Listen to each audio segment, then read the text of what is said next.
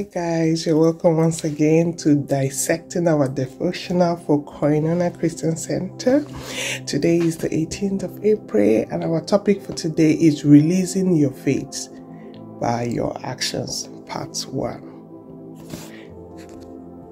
Remember, the caption under this post will be the full devotional, so please make out time to read it.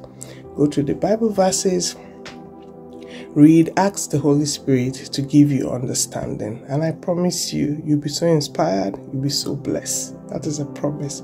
Please do read it. Okay, let's get down to business. Today we'll be drawing our inspiration from our text scripture, which is Mark chapter 5, verse 25 to 34. In that passage, we encounter a woman who has been suffering from a bleeding condition that has lasted for 12 years. She heard about Jesus and she believed that if she could just touch his clothes, that she would be healed. She stepped out with unwavering faith. She pushed through the crowd and she reached out to touch the hem of Jesus' garment, and instantly she felt in her body that she was healed. You see, this woman's actions demonstrates a powerful release of faith. She didn't just believe in her heart, but she took a step forward and acted upon her belief. She didn't allow fear or doubt to hold her back. Instead, she boldly pursued Jesus and she received a miraculous healing. That is why you, my friend, we are called to release our faith through our actions. Not just saying we have faith, not putting actions to back it out. Because faith without action is like a lamp without a flame. It remains dormant and ineffective. In James chapter 2 verse 17, it reminds us that faith by itself, it is not accompanied by, if not accompanied by action, is dead. Our faith comes alive when we put it into action.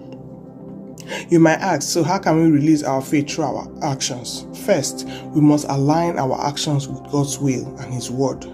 We need to study and meditate on the scriptures, allowing them to shape our thoughts, our attitudes, then our actions. In Psalm 119 verse 105, it says, "Your word is a lamp for my feet, a light on my path." Secondly, we must step out in obedience, even when it seems difficult or uncertain.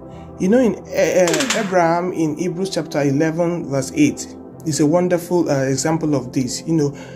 He stepped out in faith, not knowing where he was going, but he was trusting in God's promises. When we take that step of faith, we can work wonders in our life. When God gives instructions and we take that work of faith, you will be surprised the kind of wonders God will work in our life.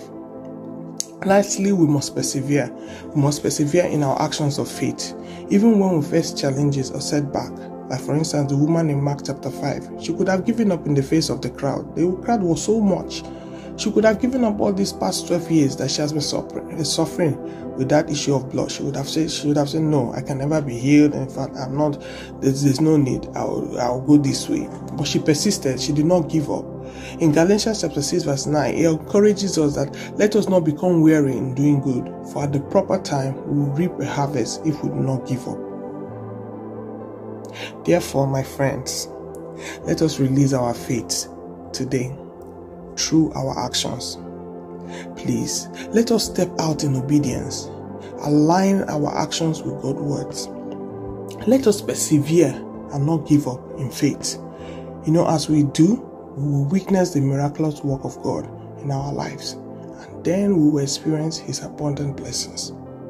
I pray, may the good Lord grant you the strength and courage to release your faith through your actions.